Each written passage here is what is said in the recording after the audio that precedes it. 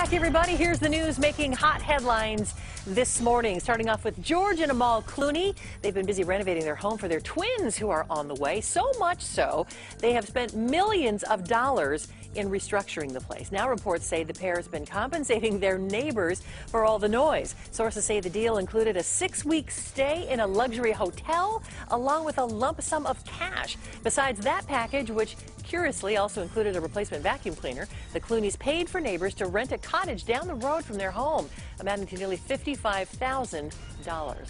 They've got money to burn, Code. Money to burn. NFL superstar Aaron Rodgers and actress Olivia Munn have reportedly ended their relationship. No. Sources close to the couple say the breakup was amicable and that they're still close friends.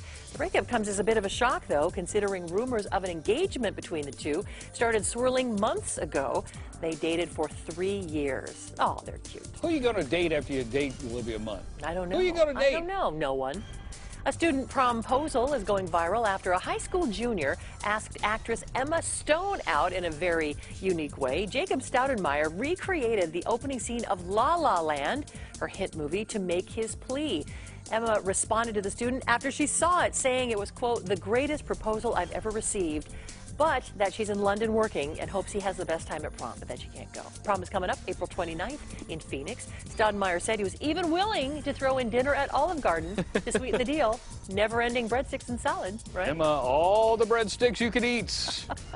And Iggy Azalea may have just started a new Hollywood weight loss fad. The singer says she lost 15 pounds in 1 week from twerking so much in her new music video, Mo Bounce. Really? Yeah, although she admits dancing has come naturally, she wasn't afraid to confess that she had some help perfecting her twerking skills. She said she did take classes and that she has someone, quote, who is very, very good at twerking, who helped her.